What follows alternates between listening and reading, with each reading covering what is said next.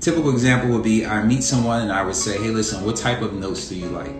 What states do you buy in? What type of LTV do you like to be at? That's loan to value for those of you who may not know. So typically what happens is once I find that data out, I will kind of put them on a list so when I find something that meets their criteria, they'll get it. I used to have this thing in Infusionsoft, where I still have Infusionsoft, but I had a questionnaire that I would have my note buyers fill out.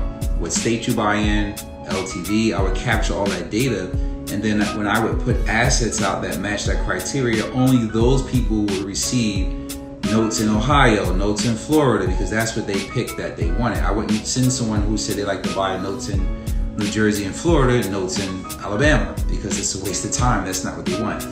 So being able to, like the same thing when you wholesale, you can do the same thing in the note world when you broker notes, finding out what your buyer likes.